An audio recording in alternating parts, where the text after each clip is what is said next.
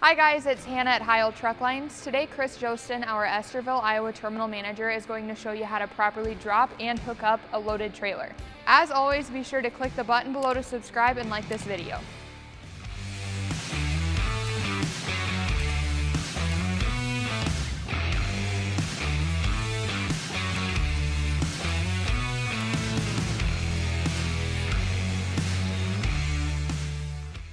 So today we're going to talk about how to properly drop your trailer. First thing you want to do is you want to make sure that you're on a nice flat level surface and your truck and trailer's in a straight line. Make sure your truck is in neutral. Set your parking brakes, both these. Get out and let's go check the landing gear.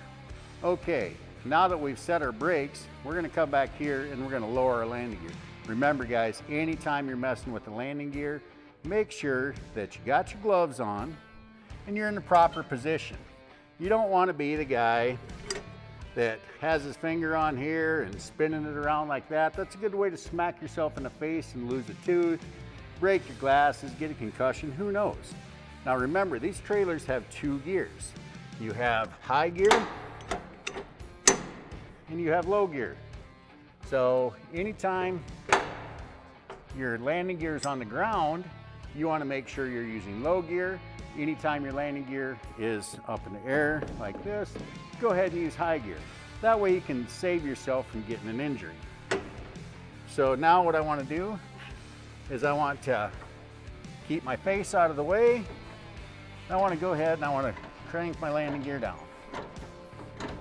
You see how fast that landing gear is moving now? That's in high gear. If I were to pull this out just like that and move it, see how slow that's moving? You could barely tell, huh? That's low gear. You only use that when the landing gear is on the ground. Let's put it back in high gear now. When we're dropping a trailer, we want to make sure our landing gear stops about 1 inch, 3/4 of an inch to 1 inch off the ground.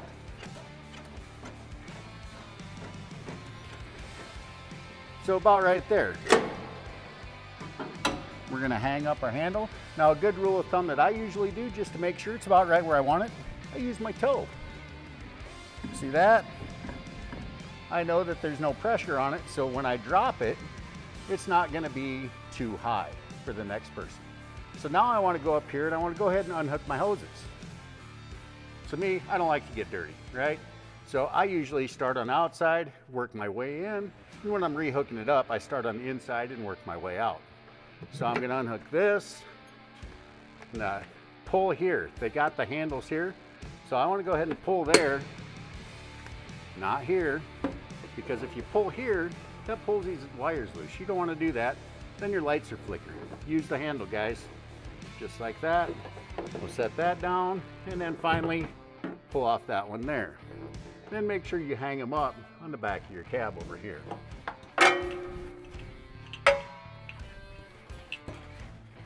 To make my life easy, I'm going to start with my trailer connector, my emergency line, then my service line. Now I'm going to climb up inside the cab and I'm going to flip my switch to release my fifth wheel and we're going to pull out from under this trailer. Let's go. Okay, now that I'm back in the cab, I want to flip my release switch for my fifth wheel. So I want to reach down here and I flip up this red cover and that shows you this switch underneath here. Now I want to press and hold that up for 3 seconds. Now it's going to show on your dash. So let's do that now.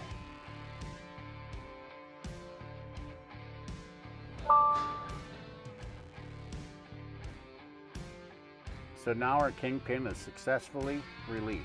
So now that my kingpin is released, what I'm going to go ahead and do is I'm going to go ahead and pull forward about 6 inches. Then I'm going to drop my air and let my landing gear settle on the ground until it's nice and firm. And I make sure that the trailer and the landing gear can support the weight of the load. Once I see that, I'm going to pull all the way out and I'm going to put the air back to my bags. Let's go through that now.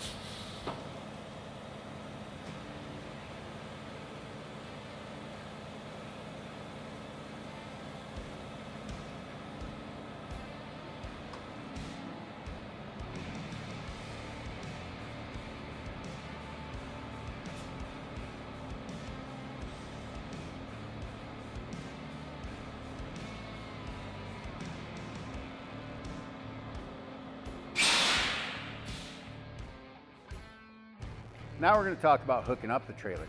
First thing we want to do is we want to make sure we're the right height so we don't overshoot the fifth wheel plate and run our reefer unit into the back of the cab. That's a bad day for us, right? So I check here, I make sure that we're the right height and I'm not going to overshoot. Okay, now I'm going to climb back inside the truck and I'm going to go ahead and back underneath this trailer and do a tug test. Remember, every time you hook up to a trailer, make sure you do a tug test and then a visual inspection on your fifth wheel to make sure the jaws are latched so you don't drop this trailer going down the road.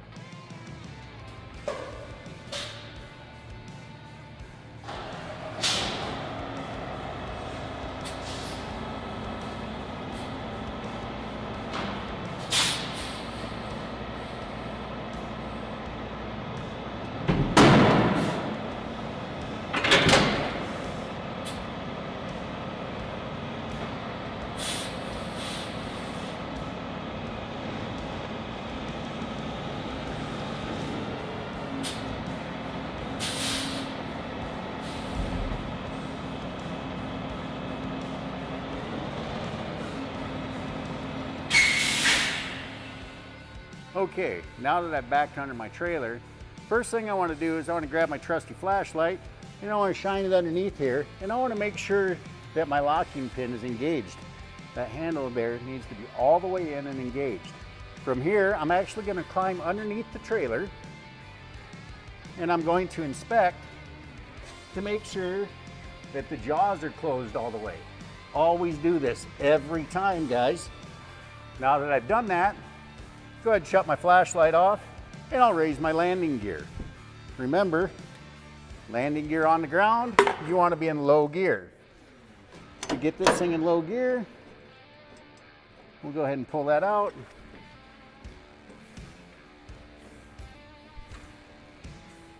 Now that it has started to come off the ground, I'm going to go ahead and put it in high gear. Notice I keep my face out of the way of the landing gear.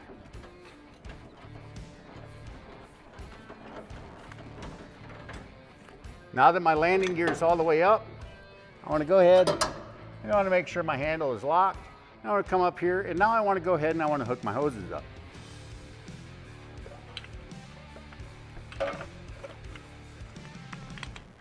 Okay, like I said earlier, I always start from the inside. This keeps me from getting grease and stuff all over my arms, my hands. Make sure that one's fully locked. Make sure you're clean. There's no water or anything. Everything looks good. Inspect inside there, looks good. You're fully seated. Finally, your emergency line. You are now good to go.